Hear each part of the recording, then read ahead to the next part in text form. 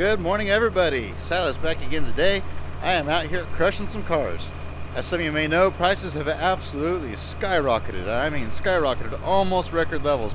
We're about $20 a ton away from all-time record highs from back when I think it was 07, 06, somewhere around there. I don't remember exactly now. I was just a teenager at that point in time. But in my adult life, this is by far the highest prices have ever been. So I am just running like a madman, crushing like a madman. I have been crushing absolutely everything. I've had perfect running and driving cars. People are driving them out and scrapping them because they're bringing so much money right now. Just people don't care. They're just scrapping everything they've got. And so if you got a title, I'll buy it and I'll stick it in there and crush it. I've had a lot of people getting really angry at me because I've been crushing some cool stuff. I've been crushing some nice stuff, but man, at these prices, what am I gonna do? I'm selling the stuff for more now than what I was asking for it 2 months ago. So I'm probably not going to do a whole lot of talking in this one because I'm just so busy. I've got to hustle. If there's something going on that I want to explain, I'll jump on here and talk some more. But other than that, it's going to be mostly just crushing cars, unloading stuff, loading stuff, whatever I do over the next couple of days.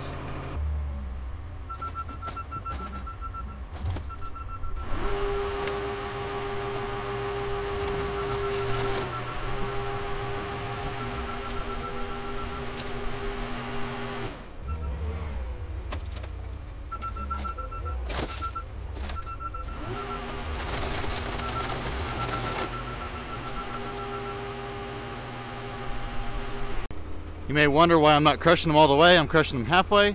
It's because they're going to be bringing the long trailers, and if I crush them all the way and I make them too heavy, it's really hard for me to shove them all the way to the front of the trailer because they snag on stuff, and if they're smushed too flat, it's too much weight for me to push, I guess is what I'm trying to say.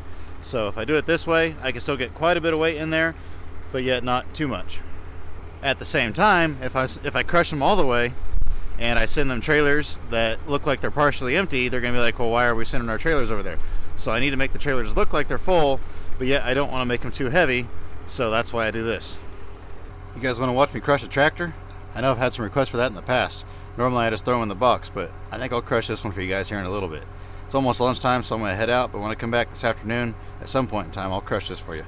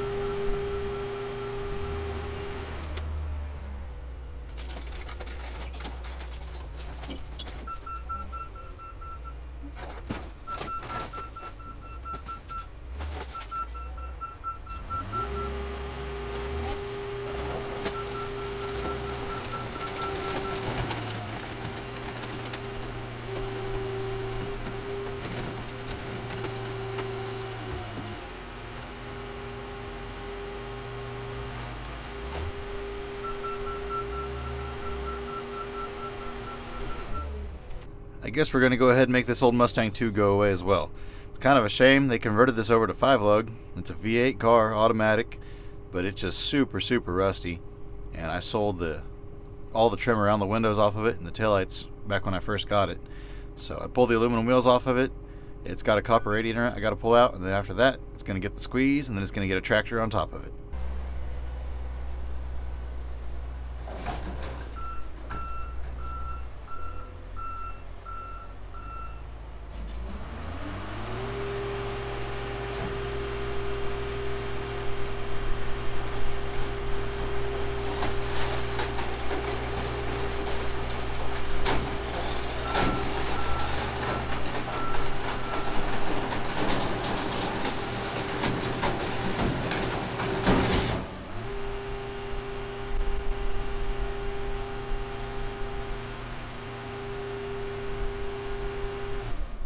I need to make some room, so I came in here and started moving a few cars around. I'm going to go ahead and crush both of these. And then I got an old Dodge beside it. I don't really care about the truck itself, but I need the drivetrain out of it. It's a low mileage drivetrain, and I need that rear end for a spare for mine. And then beside that, I think I have some batteries that I'll have to move. And then there's another one of these Camaros back there.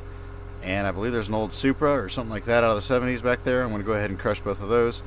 And then I'll get this Rambler moved out of the way. That's one of my dad's. So I'll set it off to the side, and then I'll grab out that Saab beside it and crush it. Got that old K-car station wagon back there. I'll probably just go ahead and crush it, and that'll open up quite a bit of room in this area right here. After that, it's a bunch of old cars, so I'm not going to worry about those for now.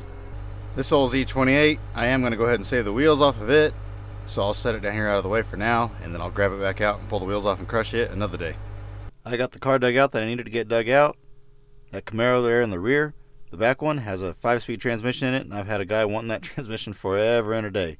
So I finally got it dug out for him so he can get that. And it's got another cool set of wheels on it. So I'll save the wheels off of both of them, the transmission out of that one. The other one's just an automatic T-top car. Not really any value there, but it does have a good instrument cluster in it. So I'll be sure to pull that out. Other than that, those are probably both going to get the crush. We're getting pretty late in the day now though, so I'm about to head out. So I'm going to pull the converter off this truck here, put all the tools up, gather all the converters up, and head out. I'll be back again tomorrow and we'll start crushing some more. Welcome back, guys. It's a cold one out here today. It's snowing, about 40 degrees colder than yesterday. Not exactly enjoyable, but that's okay. We're going to get back to work and we're going to start crushing some more cars.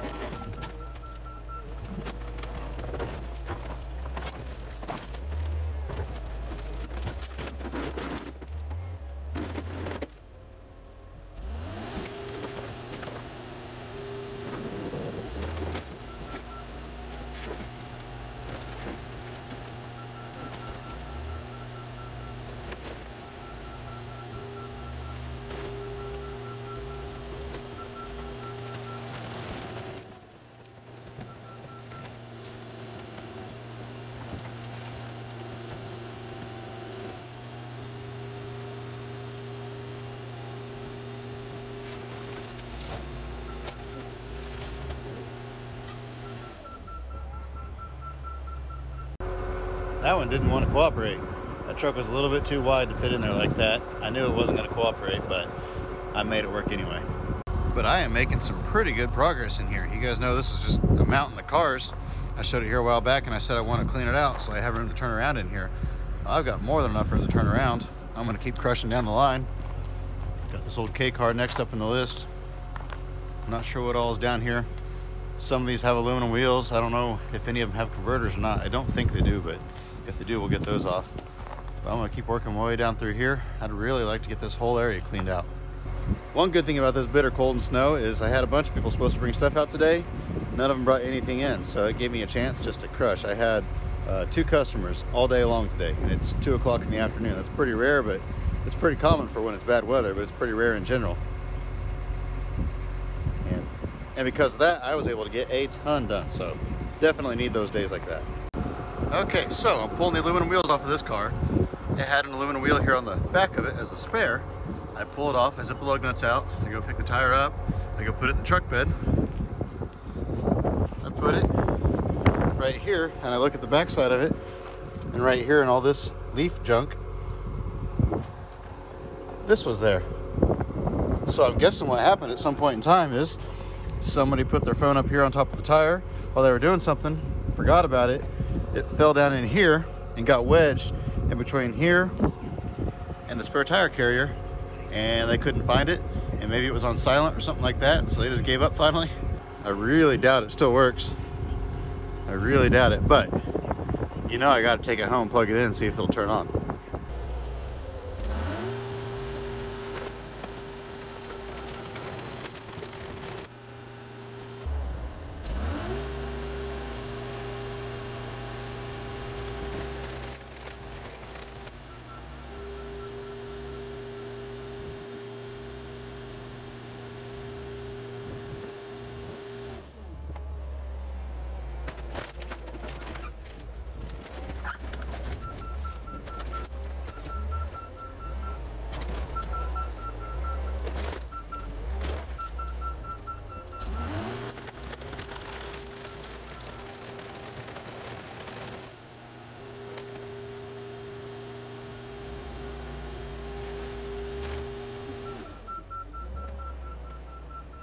All right, guys, I am home, and you are not going to believe this. Check that out. It's actually powering up, I think. It's taking a charge at least. I'm going to let it warm up, let it charge up for a minute, and then we'll see if it'll turn on. If it turns on, that's going to be unbelievable. Well, good morning. I'm back again today. I let the phone charge for about 4 hours last night, and I couldn't get it to start, or I couldn't get it to turn on. I couldn't get it to start. You can tell I'm always messing with cars. I thought it'd be kind of cool if I could have got it to turn on. Then I could maybe figure out who it belonged to. Not that the phone's really worth anything. It's an old phone now, so I was looking up online. You can buy them brand new for, you know, 150, 200 bucks. So it's not like the phone was worth anything. But it didn't work. I'll let the phone sit at home, let it continue to dry out for a couple weeks, and then I'll try it again someday. If it doesn't work, I'll just throw it in the scrap phone pile. Today's agenda is they are coming to pick up all these crushed cars. I need to crush, I think, 1 or maybe 2 more bundles for that 3rd load. But I've already got 2 loads completely ready, so it takes them, you know, an hour to get here, 30 minutes to load, hour to get back, 30 minutes to unload. So I'll have plenty of time to finish crushing that 3rd load.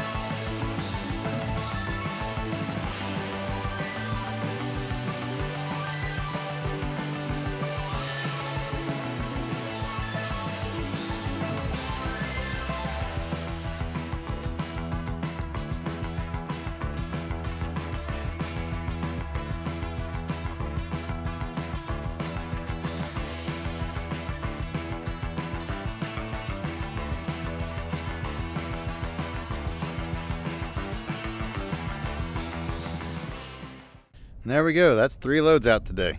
Now I've got plenty of room. I can start crushing and stacking again. Once I get 2 or 3 more loads saved up, I'll let them know and they'll come back and get some more.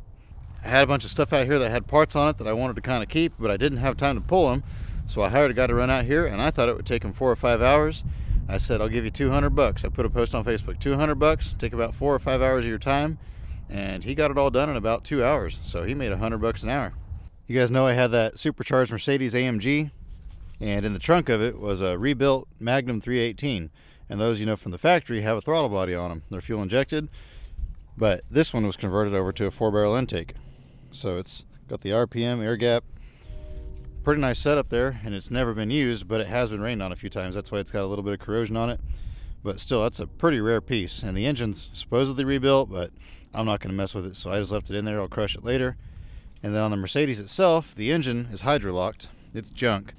They wrecked it into a pond. But I figured just for a core, this right here is probably worth pretty good money. I know the engine itself was probably worth money, but I just didn't feel like messing with it. And then the transmission, the rear end, all that stuff's worth money, but you can't save it all. So I thought, you know what, I'm just gonna pull off the easy part. So he pulled this off for me. I'm sure somebody will be happy to get this. I'm pretty sure this piece is still good. It never got any water in it, so I can sell this as a good part. That should be a fairly high dollar piece there. That's probably somewhere in the neighborhood of $800 to $1,200 for all this here. That piece there, I looked it up once before. I think these are $400 and some dollars new. And obviously this one's new, but it's not new at the same time, if you know what I mean. So it's probably worth about $250 or so, I'd guess. Both of these trucks here have throttle body 350s in them. So I had them pop the throttle bodies off for me. These always sell for pretty good money. These are usually about 50 bucks a pop, just for not guaranteed, but everything still moves freely on them type of deal.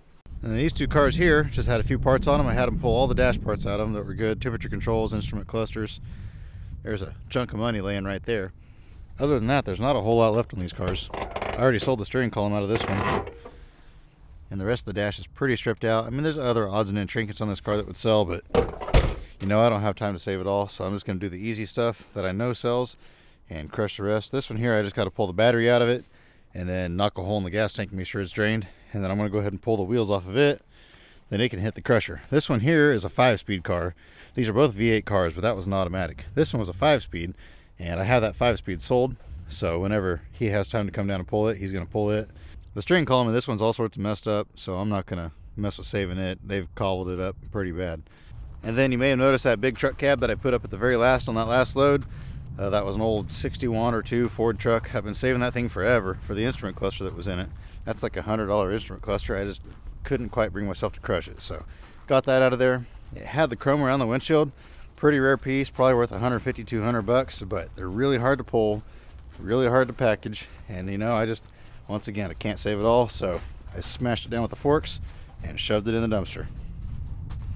So what I'm gonna do now is I'm gonna drive the truck in here, gather up all these parts that he pulled off for me.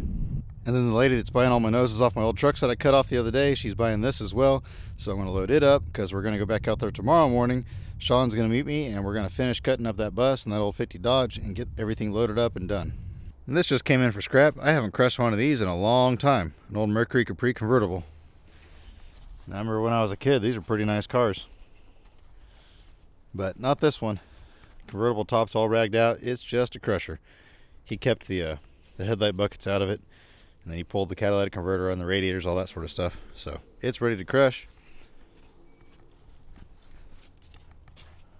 I'm pretty sure any good parts in this thing have been rotted from getting rained on for so long to where they're not probably worth saving. I might look it up online, just make sure there's no easy popular parts that are easy to pull, easy to package, that sort of stuff. That's usually what I'll do, is I'll look something up, and if I see that in the last 3 months, you know, 15 of a certain item off of a particular car have sold, then I'll go ahead and save mine as well. But if I see that only one part has sold in the last 3 months and there's 30 of them listed on eBay, that means it's not a popular part. I'm not going to bother saving it. And then this fine jewel here, I was going to crush it, but Mr. Good Pliers needs the driver's window out of it, so I set it over here. When he gets time, he's going to come pull that. He's supposed to bring me a junk car next week, so we'll just do some trading. All right, everybody, I'm going to wrap it up here. I am done for the day. I'm going to head out. Got everything loaded up in the truck. Got, I believe, everything rounded up here, so I don't have to worry about nothing here till Monday. Like I said, my next video, I'm going to be cutting up that old bus, and I'll probably just make a video all about that on its own. I think that'd be kind of neat to see it go from start to finish. I don't know if I have any footage anymore of when I first got that bus. I need to check and see. If I do, that'd be really cool, but otherwise, I'll just record tomorrow. If you enjoyed this one, please let me know what your favorite part was. Give me a thumbs up.